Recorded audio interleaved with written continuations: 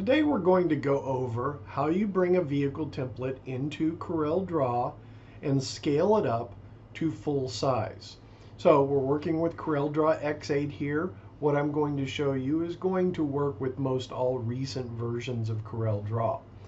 We're going to open a file, and in this case I've downloaded a template for a 2014 Chevy Suburban. The same process would be used for most any template. We'll select the file. I'm going to click open. It comes in, and let's go ahead and do a zoom to page so we can see the entire page. So you'll see the actual template here and various other things around the file. What I'm going to do is I'm going to select just the artwork of the template. So we'll copy that to the clipboard. And I'm going to create a new file.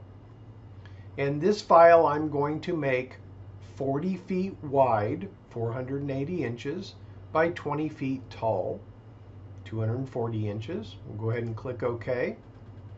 We're going to paste in our artwork. So edit, paste, and you'll see it looks relatively small on our page. Well, remember, the templates are designed at 1/20th scale. So what we need to do is, again, select that artwork, and we want to scale it up 2,000%. We'll do that right here on the property bar. We'll type in 2,000. We'll hit enter. And there we have the artwork at the exact size of the vehicle itself. So we'll go ahead and select just the vehicle, and you'll see, oops, I need to ungroup that first. Let's go ahead and try that one more time. There we go. We've selected the vehicle, and we'll see it is 224 inches long.